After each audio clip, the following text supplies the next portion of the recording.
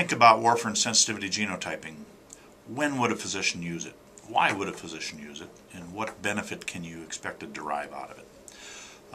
The warfarin sensitivity genotype results will allow you to categorize patients into what I think 4 different significant subsets.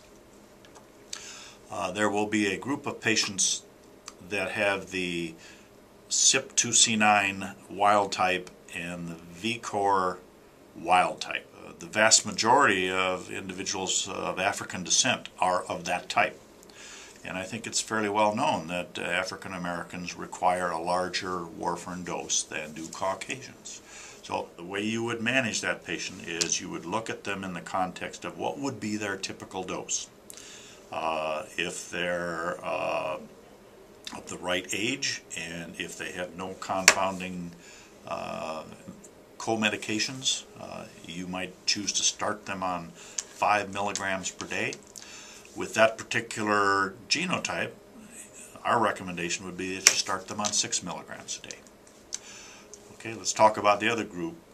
You have a group of patients that have moderately decreased CYP2C9 metabolic capability, and they might be a mixture of the wild type and the less sensitive VCOR type.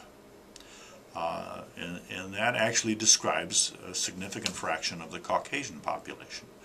If you were to say, based on other circumstances, I would normally start this patient at 5 milligrams per day.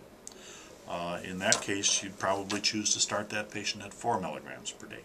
Or if you had an elderly patient, 70 years old, and you're more inclined to say, I would typically start them at 4 with this particular genotype combination, a slightly reduced CYP2C9 and a change in the VCOR that makes them more sensitive to warfarin. Instead of starting them at 4, you might choose to reduce that dose by maybe 20% down to 3 milligrams per day.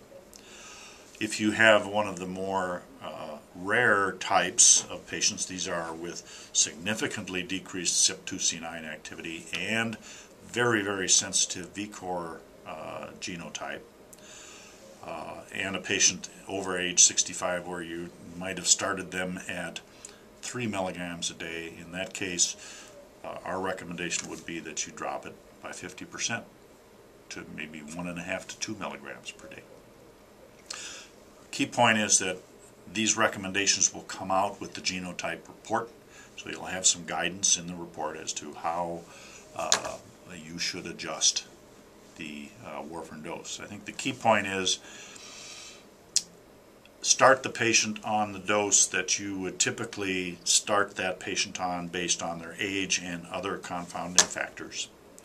And then once they have become stabilized and you get the genotype report back, then you make the dose adjustments to get them to the optimal dose. And what that will do is it will get them to target INR faster, and they will stay at target INR more predictably than if you just simply started the patient on the usual dose and then use the INR as your course to adjust the dose. So our findings are that if you use this genotyping, your patients will get to steady state faster and to a stable INR faster, and avoid all of the fluctuations that you will see occasionally in some patients.